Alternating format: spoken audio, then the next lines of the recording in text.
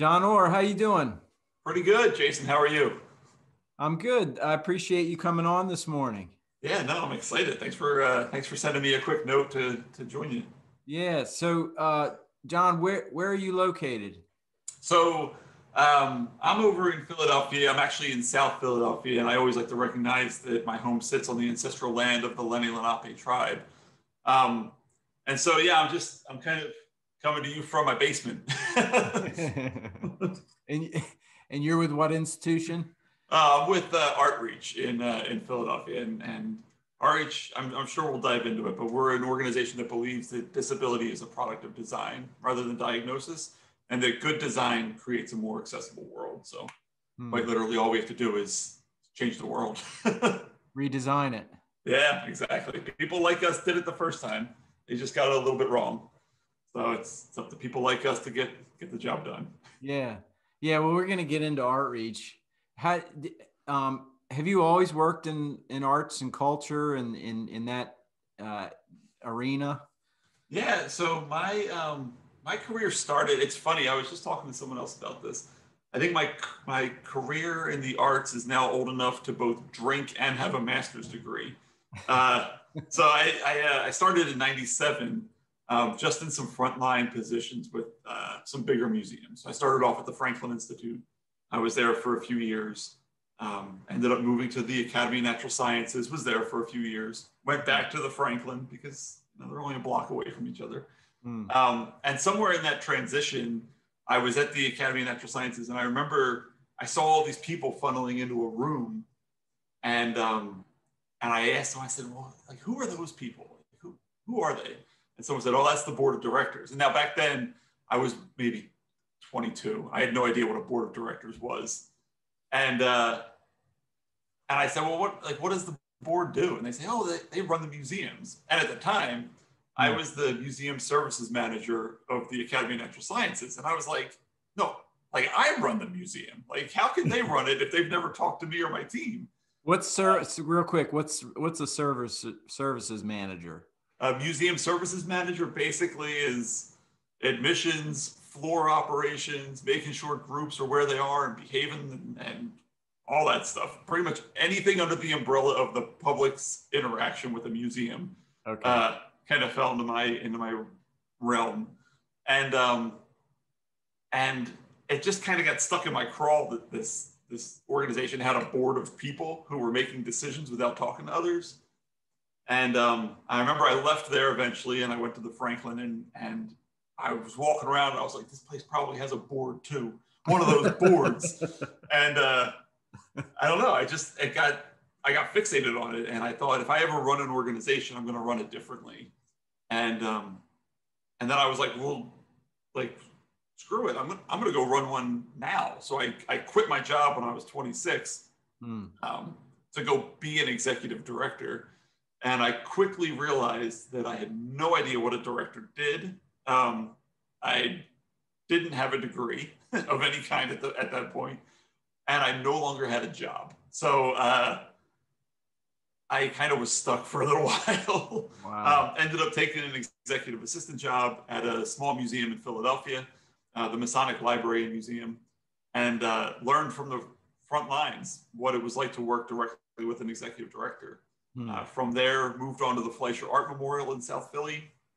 Worked with a great director there named Matt Braun, who really helped show me what a good director could do if they centered the community in their work. Hmm. And from there, I went on again to the Chemical Heritage Foundation, another science institution, as the director in the president's office. And from there, I ended up at Artreach. Hmm. Wow. What a journey. So, Yeah. did you grow up in Philly?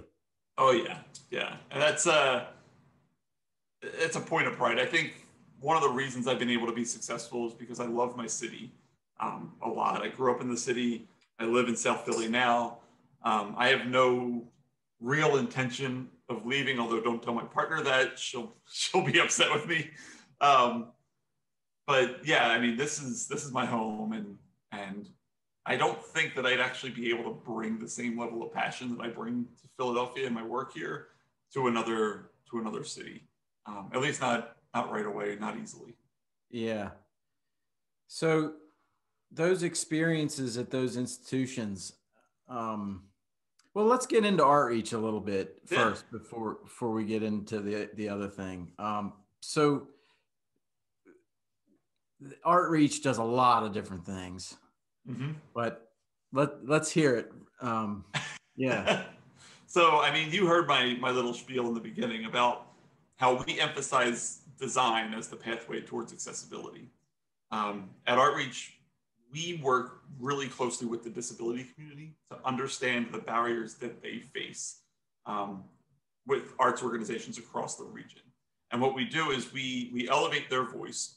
We used to say we co-created with the disability community, but I think that's kind of an understatement of how we do our work. I think what we're really good at is transferring the power that we have from the position that we hold in the city over to the disability community. So we give them, we empower them to bring their voices up and then to create actual change from the feedback that they give us.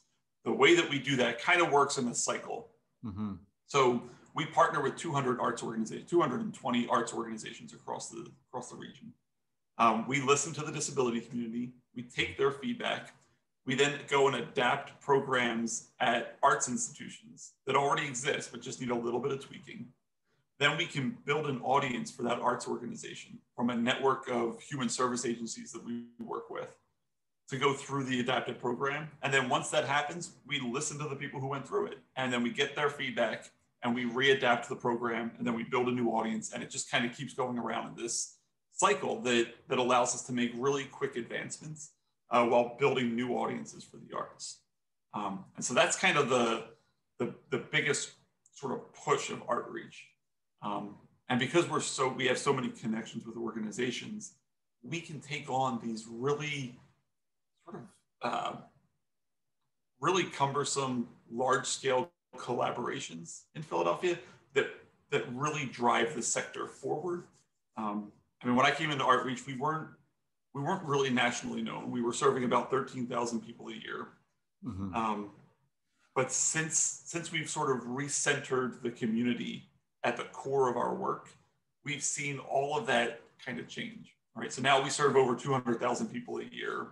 We are known nationally. We host an international conference every year on arts accessibility. And it's really just because we've taken the position of privilege that we hold as an organization, and we've used that position of privilege to empower others to make change in Philadelphia. As you're speaking, it seems to be that this is a model that can be applied for arts and culture and history institutions, even if the focus isn't accessibility and disability. They could do that for any type of outreach or programming or that cycle that you're talking about. Yeah, I mean, the approach that I applied at Outreach was one that I learned directly during my time at the Fleischer Art Memorial. When I was at Fleischer, we were trying to engage new immigrant and new refugee communities in Southeast Philadelphia. And we centered them at the core of the program expansion. And it had so much more impact turning power over to the community that moved Fleischer forward. And so when I saw the impact there, I thought, okay, so when I go to Outreach, let me take the lessons learned from that previous experience and push them forward into Outreach and see what happens. There was a time at Outreach where our finances weren't great. And, you know, I literally went into it thinking, well, if nothing happens, we're probably going to be gone in 4 years anyway. So, you know, I'll embody the Philadelphia spirit of, you know, we'll go down swinging. We'll take a shot and see what happens. And we just changed our approach. We kind of really scaled down our operations to focus on what we were really good at. And then we leaned into it really, really intentionally. And, you know, the result was that we experienced a lot more success going forward. And so we've stabilized the finances, we've grown the programming, and we've become, you know, a resource for people across the country, and even a little bit beyond the country. on some best practices in arts, accessible arts engagement. What were if you can get into specifics, what were some of the things that you said, you know, that just needs to die on the vine. We're going to cut that, and we got to focus. What were some of the things you said? We got to focus on these things, and we got to let those things go. Can you give some of those examples? So we, when I came to Art Reach, I used to have a list, and it's not near me right now, but when I came to Art Reach, there were about 13 independent programs that were running. And for me, I only had a staff of 6 at the time, including me, right? So that, it wasn't that the programs were bad, right? We didn't have a program problem. We had a math problem, right? We had too many programs and too few people to run them. Like a restaurant that has too much stuff on a menu. Right, yeah, exactly. Yeah, pretty much. And you just sit there staring at it for a while. And then you wonder why the food isn't coming out and why it's cold. And it's like, well, because you got 5,000 things on there. You're doing oysters and Thai food. Yeah. So our focus was split. And so when I came in, we basically got rid of 2/3 of the programs Art Reach talked about. We didn't get really rid of all the work. We just kind of organized them in a way that was much simpler to communicate and that fit into a single narrative. So we ended up with 4 core programs, we called them. And one was the program we were founded on. It's, you know, distributing discount tickets. One was kind of the idea of what's the next step beyond just giving someone a free ticket. And that's what we launched this program called Encore, which was all about program adaptation with some of our partners. And that was a little small program. We had this little budding program called Access Philly that was started just before I got there. And we all kind of identified pretty quickly that was going to be a huge potential program, but it was just getting started. And then we had education and learning. Right. So we wanted to lean into what are we doing for the sector? How are we bringing together the arts organizations, the disability community, and the human service networks to have like an all-inclusive cross-sector dialogue? So those were the 4 that we wanted to keep. The ones that we let go, we had this equipment rental program that we had inherited. And what it was captioning equipment and audio description equipment that we held the equipment and we were like renting it out to all these different theaters. And it was so time consuming and cumbersome, right? Yeah. So and I stepped back and I was like, look, we can't, like, one, we don't even know if this equipment works. We don't know how long it'll work. This is kind of bonkers. But so instead, what I ended up doing early in 2015 was I contacted all the companies that we got that equipment originally came from. We got it from another organization, but we contacted the companies that sold it to that organization. And I just said, look, I've got 9 theaters in the city of Philadelphia who all use this equipment. Can I broker a deal between you and those 9 theaters so that they can all get discount equipment? And we can just put this into all these theaters all at once so that I'm not juggling this like rental program and those theaters can provide on-demand services. And so for me, it was like, I'll spend a week brokering that deal just to get the year's worth of work off my team's plate. And so that's what we did. And we brokered a deal. A bunch of places bought their own equipment. And then the ones that couldn't, there was a handful left over. We just gave them our equipment. We just said, here you go. Now you've got it. It's free. It's not going to last forever. You should upgrade at some point. But until you do, you've got a set that works now. It's just like little things like that. Yeah. So when Art Reach approaches an organization, or now maybe an organization approaches Art Reach,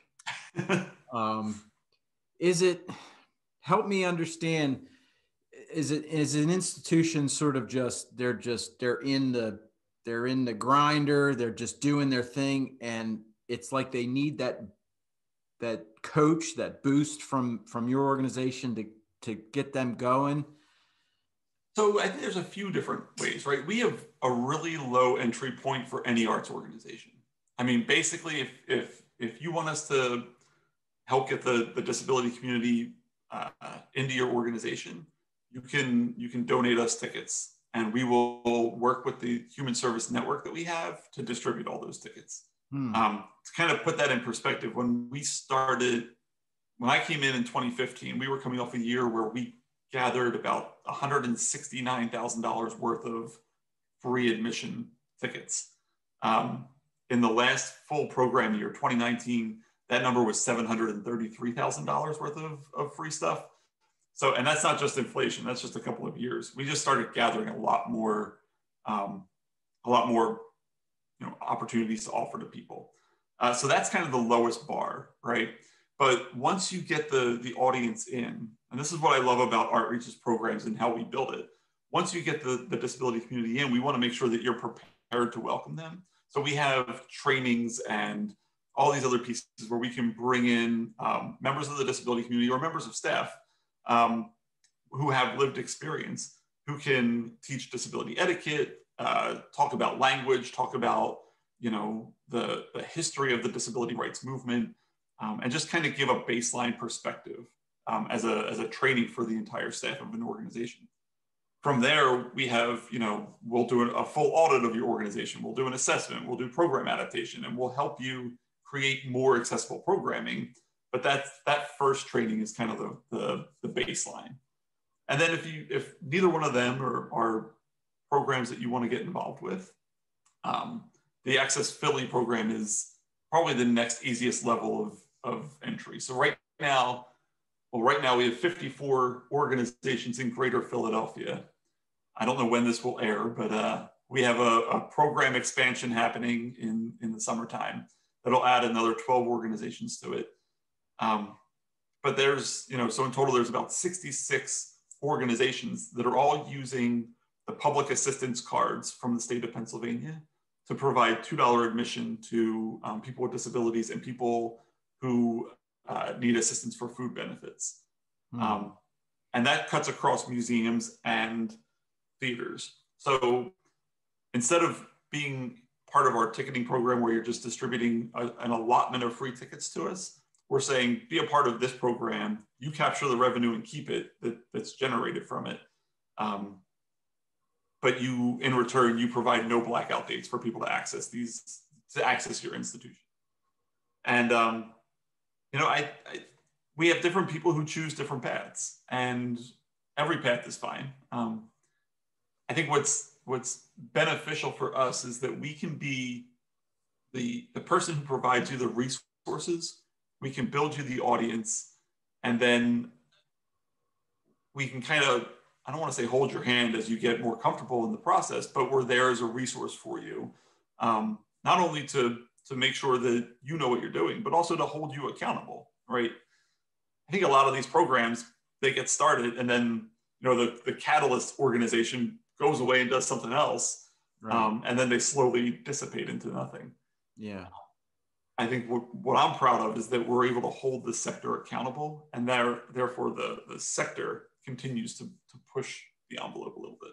How are you finding the smaller and mid-sized institutions? How are they faring with partnering with Artreach or not? Or, what are what are their challenges? What's the SWOT analysis for those places? Yeah, so it's funny. I think the smaller and mid-range places are a little bit easier to work with, just because they're more nimble, and they're a little bit, right? In a lot of ways, they're like Artreach. We're so small and we fly under the radar for so many like big funders and other things that we can take a risk and completely fail and just get up, dust ourselves off, and it's like no big deal. We just keep moving forward.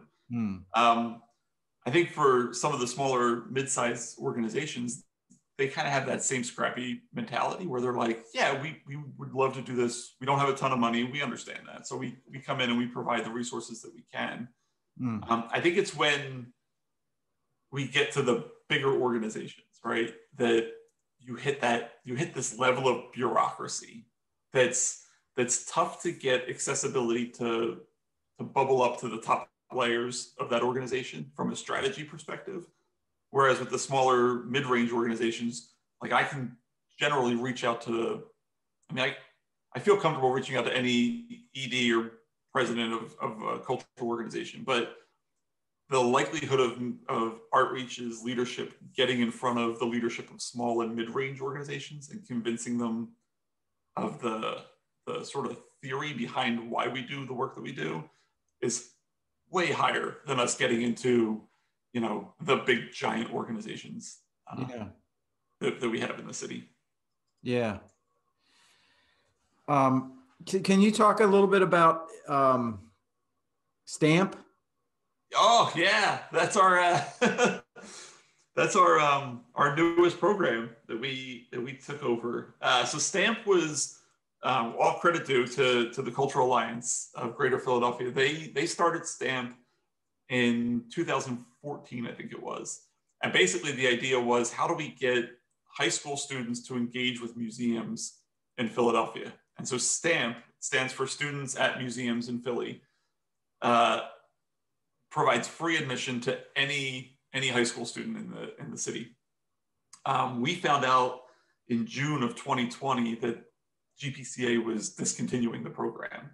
Okay. And I think there's a lot of reasons they made that decision. There's a leadership transition that they're going through right now, and I think that they might be at a point that Outreach was at in 2015, where we were kind of looking at where we should invest our resources. Yeah. For whatever reason, they dropped the program, and as soon as that happened, I was like, pick it up. It hit me in the gut so hard. I was just like, wait a second, like, we're in the middle of a year where school funding, especially arts funding in schools, has just been decimated. It's going to continue to be decimated. The likelihood of field trips to museums is going to be so much lower post-COVID, and was already on the decline anyway. It felt like a natural fit for us to pick that program up, since we're used to these big collaborations. So we stepped in. We worked with the Cultural Alliance on a transition plan. We got a little bit of seed funding to keep it going from the Kimmel Family Fund, and yeah, we've been kind of off and running. I think what's interesting with it is that we like went back and simplified it a little bit. I think the program used to run with an app on a phone, and we kind of just were like, we're not going to pay for the app. We're not going to waste money on that technology. Every high school student in Philadelphia gets a student ID. That can be the identifier. And if they use that identifier at all these museums, we can collect real-time admission data on what's happening at all of the sites. And so that was the baseline. We were like, okay, we'll run it a little bit more efficiently. But the big piece to it is, how do we take high school students in Philly and use the STAMP program as a way for high school students to bolster college applications and support curriculum ideas in their education, so that we can better position students to kind of support their college applications in a much more dynamic way than has been done in the past. And what does it mean when we can step back and say, okay, we've got a network of places that are welcoming teens, or at least saying that they're welcoming teens? What does it look like to start setting up, teen lounges, either during the school day or after the school day, at all of these different institutions, and creating all these different entry points for teens to engage with the arts? So I'm super jazzed about it. I can't wait for it to get off the ground and really kind of get moving. Yeah, that's cool. If you don't mind, maybe we could chat a little bit about obviously behind the scenes. There's got to be there's fundraising involved with the organization and the growth of Outreach over the years. Can you talk a little bit about your fundraising activities over the years and how it evolved? Yeah. I mean, so we're pretty stubborn. We try to make as much of our programming and as much of our fundraising unrestricted as possible. In order to do that, we I focus a lot of my effort on individual giving. We've had a big increase in individual giving over the years.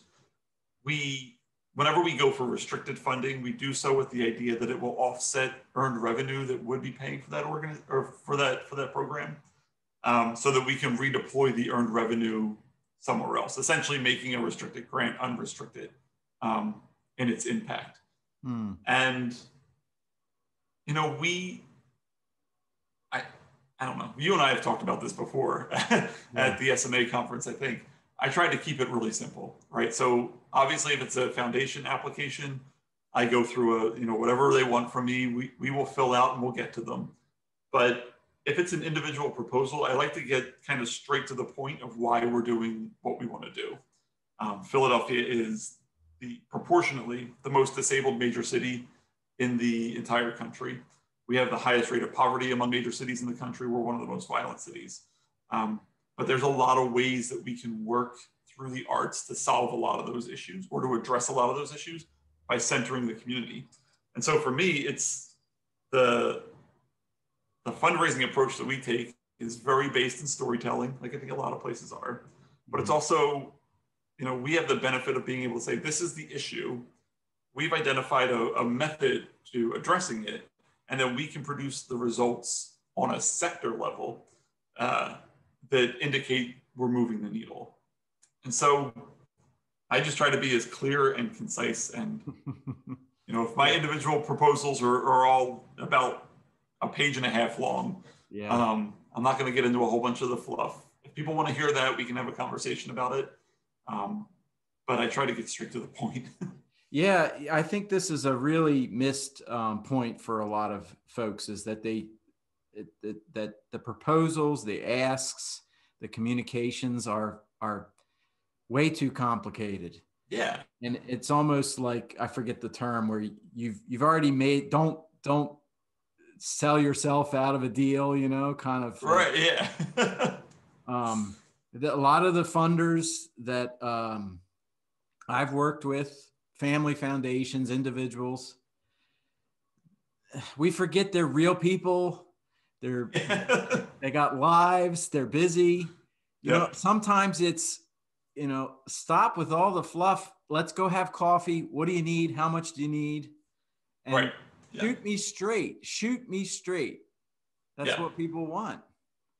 Yeah. Well, and I think it's important, right? And I'm not gonna shortchange what we work our butt off for every dollar, right? And we try to put every dollar to the best possible use that we can raise. In fact, I remember back in 2016 when we were kind of going through that financial turnaround. One of the big keys to it was outsourcing all of our finance work, all of our accounting work to a third-party firm, so that I could focus more on individual giving. And that's when we saw this shift. Our individual giving grew by over 300%. And so that was great. But we also realized really quickly that a few things had to happen. One, we had to have a strategy that made sense, so that when we talked to people, we were like, this is what we want to do. These are the steps to get there, but this is all serving a much bigger vision down the road. And I think we've stayed on that path, and we're in a good spot for it. The other part of it was that we wanted to personally connect our stories to the funders that we had, right? So we wanted to be able to say, I don't even know how to put it, but everybody has a personal connection somewhere to disability. Everybody knows how to internalize the feeling that of someone being left out, right? And being able to quickly build with a funder the feeling of empathy is really important to everything that we do. And I think we're able to do that so well because we work so closely with the community and elevate their stories. Instead of speaking for the community, we let the community speak for themselves. And it's been a really powerful powerful turnaround for us in Philly. Yeah. So before we get to the lightning round, oh God, I gotta. This is a big question, but where is Outreach going? I'd say the big idea of Outreach, the concept, maybe even the organization. Where is it going in other cities? How is this model? Are you seeing it being popping up in sister and brother organizations in other cities? And what are you doing to make that happen, John Orr? Yeah, so it's funny because I'm like mired in this conversation right now. I think whenever we go and present at a conference or we go somewhere, the number one thing we hear all the time is, "Oh, we need an Outreach in our city. Yeah, we need you guys in our city." And it's, for me, it goes back to what we talked about earlier in this call. We're a very Philly-centric organization. And right now, my organization, and I will openly admit, we're grappling with this, what does a national strategy for Outreach look like? And it's part of our strategic planning. We're literally in the middle of the conversation right now. And the idea is, like, there are different ways to be national, right? So we could create like a chapter program and start opening up Outreaches all over the place, right? But I think for me as a director during my time at Outreach, instead of doing that, I'd rather just be known nationally for the work that we're doing locally. And I know that I can't go into another city and build the relationships that Outreach has built over the last 35 years overnight. And I can't bring the same level of enthusiasm and passion into another city like I do in Philadelphia. And so for me, it's like, why would I move on from this city if I know that the job here isn't done, right? Yeah. And so I think that, we've got to figure that out. We got to figure out how we can showcase the model that we've built in Philly for other people in other cities to take on. Yeah. But yeah, I think it's a question we're grappling with right now. So if there was a little organization in Baltimore, for example, or I don't know, in some city, and they hear about Outreach and they attend the conference and they're so inspired, and their little organization, they come together and they're called Arts for All, and they start to build and they start to do the amazing things in their city that Outreach has been able to do. In some ways, that's just as good or better than creating, Outreach Cincinnati or whatever, because it's personalized for their city. So yeah. Now, I will say that just because you brought this one phrase up, the Arts for All phrase, I'm just gonna put like an advocacy hat on. I know, but everybody uses it. It's funny. Oh, really? I never even heard of it. Oh yeah. So I got into a conversation with another organization about a program they wanted to call Arts for All earlier in 2020. Really? And the feedback that we got, it was all about accessibility. And the feedback that we got from the disability community, tangentially, it was in another conversation, was that organizations that use the phrase Arts for All to describe their accessible programming are ignoring the specific needs that the disability community has, right? You're not naming the community. And in fact, some members of the conversation likened the idea of Arts for All with All Lives Matter, right? If you say All Lives Matter, you're leaving out the fact that there are specific issues that affect the Black community in much different ways, right? And that's why there's this negative connotation to All Lives Matter. Same with the disability community. If you say Arts for All, you're still ignoring the specific barriers that the disability community faces in arts engagement. So that's just that's one. I'll just take my advocacy hat back off now. I'm glad I accidentally brought that. I swear I had never heard that term. I just made it up on this Zoom. Yeah. Well, the problem is a lot of people just make it up and they always come up with that one. And we're like, damn it, man, no, just say it's accessible programming. Yeah. But yeah, I think for any other city that wants to get started, I mean, I don't know. I'm having a conversation on Thursday with Artreach's founder, and she started the organization back in '86, 4 years before the ADA was even a thing. And she just did it. Like, she didn't worry about how to do it. She just said, I'm going to do it. She was a choreographer who was tired of seeing empty theaters. So she started asking her friends for free tickets and giving them out to people who didn't have access. Yeah. And, I think at some point, some organizations just have to take or people just have to take a step. And I think if you care enough about your city and like your area, then you're the right person to make that step happen.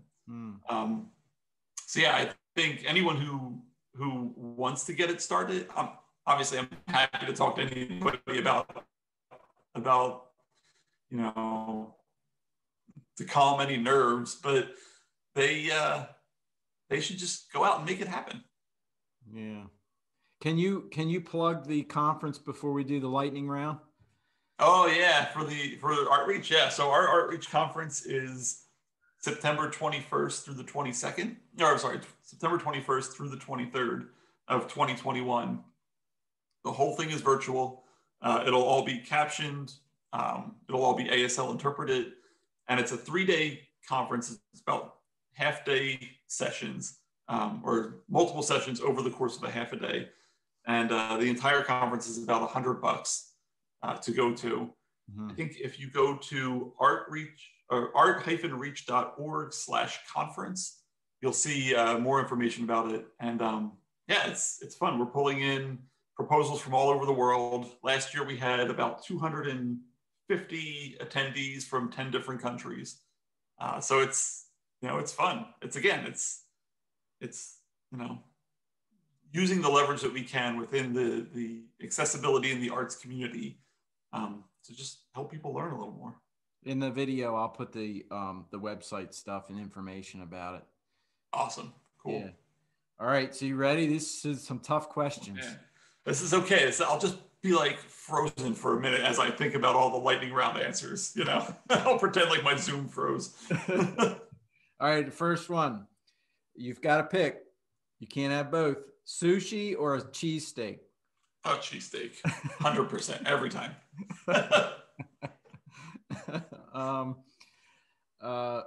Water slide or roller coaster? Oh, roller coaster. Yeah. Yeah. Okay. You just trying to get me to say the word water? Water. Water. 2 O's and a D. Yeah. Well, I'm from Baltimore, so I know what it's like to say water. And then number 3, fancy socks or fancy ties? Oh. The real colorful ones with the. Yeah, I'll go socks on this one. Although I love a good tie, man. You know what? I'll go socks because I never wear a tie anymore anyway. Yeah. It seems like you get more compliments on fancy socks than you do a fancy tie. Huh? I think so, yeah. I think it's a good way to look at it. Yeah. So, John, this has been a lot of fun, and thank you for your time and for sharing your story and how you've grown, how you and your team have grown Artreach over the years, and it's going to be cool to see what happens over the next few years. Yeah, we're trying. Yeah, keep moving forward. Yeah. So, thanks again. Yeah, thank you, Jason. All right, take care. Yep. Bye.